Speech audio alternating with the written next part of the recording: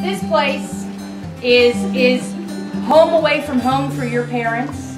They come here, most of them every day, and they do a lot of hard work to serve a lot of people. They help people every single day in this community. The job that they do here is very important. All right, ready, 12 crunches, please. Oh, man!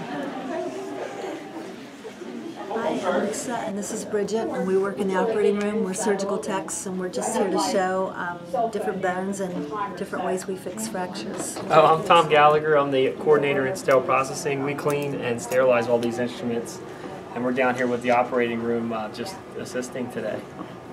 I'm Robin Rainier. I'm a surg tech up in the operating room. I work primarily night shift, but scrubbing all specialties, and I'm showing the kids about brain injury. I'm Erica Ledenberger, and I work in sterile processing as a second shift leader, and I'm just here helping out. I'm Julie McMichael. I'm head of the RRS committee, and this is the OR's display for Take Your Child to Work. We're going to pull out our hairnet, and we want to put this on. All your hair needs to be tucked up under your hairnet. Go on just like a Snuggie. You put your arms through, and you tie it in the back behind you. Bacteria, dust, dirt, particles getting into our IV bags. We want to make sure our patients are healthy and safe. That's our #1 priority.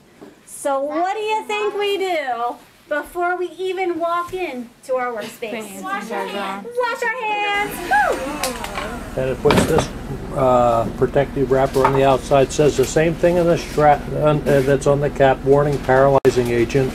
In order for the nurse or physician to open this up, they have to pull a tab here.